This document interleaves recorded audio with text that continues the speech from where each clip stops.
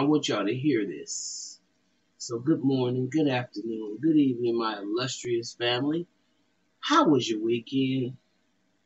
I hope it was wonderful. And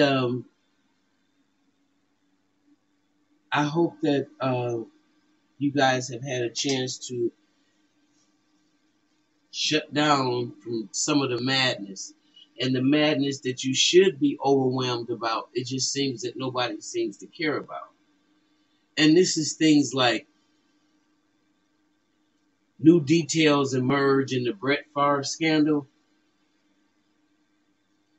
Seems like a lot of people just want to talk about Kyrie Irving and Kanye West. And I just want y'all to examine the double standard that we're not accepting anymore.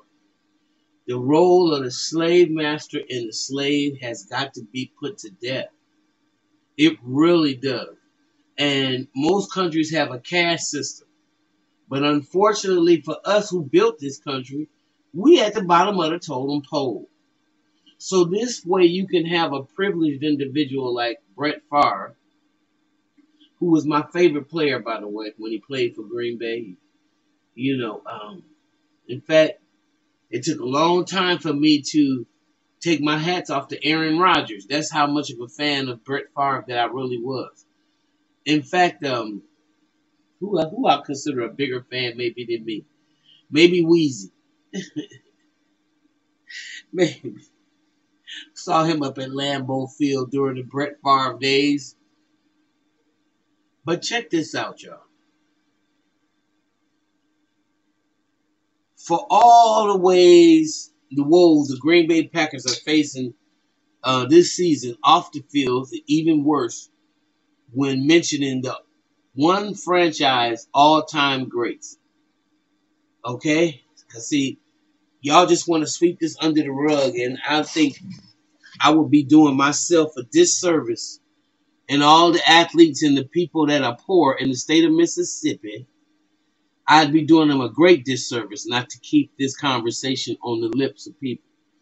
Favre is in the middle of a welfare scandal in his home state of Mississippi, using $1.5 million in welfare funds to secure for a volleyball center at his alma mater, Southern Mass, where his daughter played. I meant to say 1 to 5 million. Text messages were released because you remember he said he ain't know nothing about it. So now these text messages have been released showing his knowledge and the intent to use these funds and keep the public from knowing about it. Tell me what could be worse. Y'all up here tripping about trying to control your runaway slave, Kyrie Irving, because that's what y'all think he is. You think he your slave because he earned the money. So you don't even have no time to discuss this? And this is acceptable to American people? Y'all expect us to act like, oh, business as usual? No. This, like I said, might have awakened a sleeping giant. Because this right here is getting too ridiculous. Too damn ridiculous that everybody wants to turn their eye on Brett Favre stealing this money from the poor people in Mississippi who have brown water and potholes in their streets the size of the size of freaking ponds. You have to turn around and not go down some roads because the streets are so bad. Majority of them. So the text messages were released. And so we know his behind knew. All those, see the lies? See these lies? And y'all, you're so damn unethical. So unethical. I don't know, how anybody would want to be associated with this party. Honestly. I got my druthers about the other one as well, but This right here, to know you out and out a thief, and you out and out do disrespectful things like steal from the poor, you who have made so much money during your playing days and endorsements.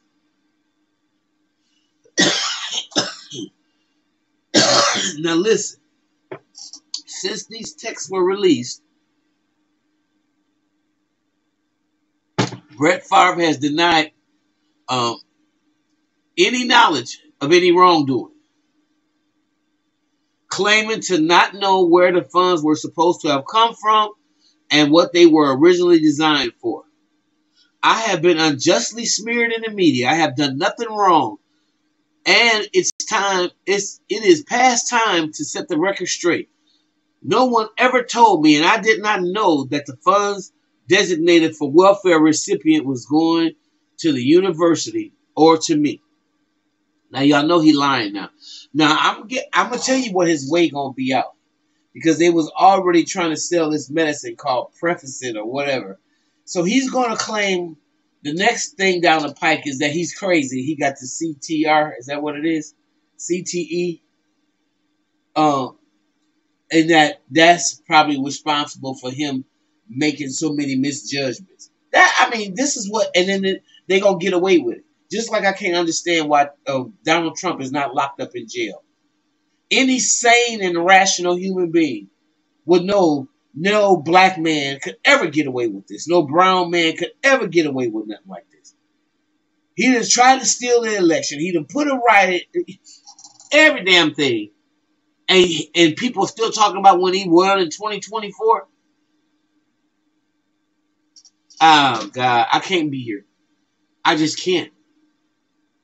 Anyway, since then, another development in the incident has emerged, with two Florida-based companies that prescribe concussion drug, Prevacus and Presso MD, now caught in the middle. Both companies are backed by the Green Bay Packer great. The company's founder, Jake Van Landingham, is alleged to have received over $2.1 million in welfare funds. Everybody get money. You get a car. You get some money. You get some money. You get...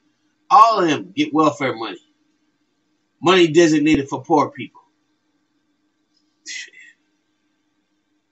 Look at this shit. The two concussions drug companies backed by Favre and enmeshed in a massive welfare fraud case overstated their NFL connections and exaggerated the known effectiveness of their drugs in efforts to raise money. Favre backed the company.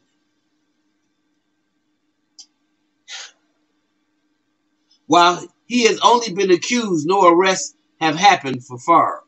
At the moment, the state of Mississippi is looking to get back millions of dollars in misappropriated funds. Totally somewhere between $94 million has been misused. First discovered in 2020. These some dirty bastards. Dirty, just dirty.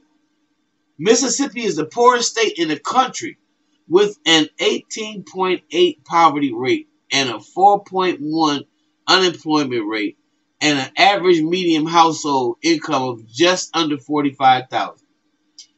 Just adding to the daunting alleged audacities attached by Brett Favre and others associated with this $1 million odium is a travesty.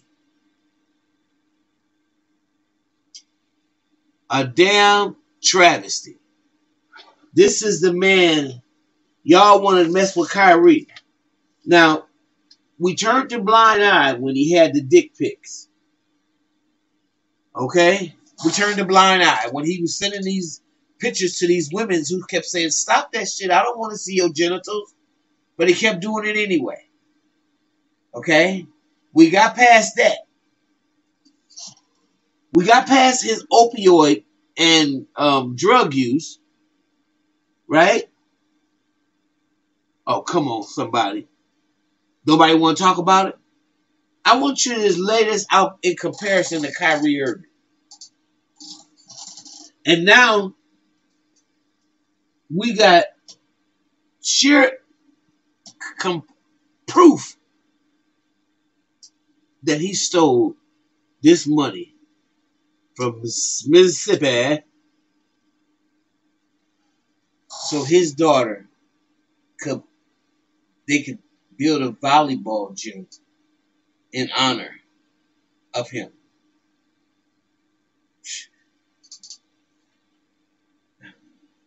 Welfare funds. He's a welfare king. Remember how they used to call the black women welfare queens? Man, this country is so screwed up that the lies that they've told these people in this country for so long, and they've gaslit people for so long, that people actually think that the face of all poor people are black. As if there's no white people suffering in Mississippi because of the decisions that Brett Favre made. And those damn thieves, crooks, and bandits. I'm gonna stop now. Y'all tell me what y'all think about the dick pic, opioid popping, now welfare fraud stealing, allegedly individual. Tell me what you think about him. And do you think it should hurt his Hall of Fame? His Hall of Fame representation. Okay, you know, I mean, considering what you did to Terrell Owens,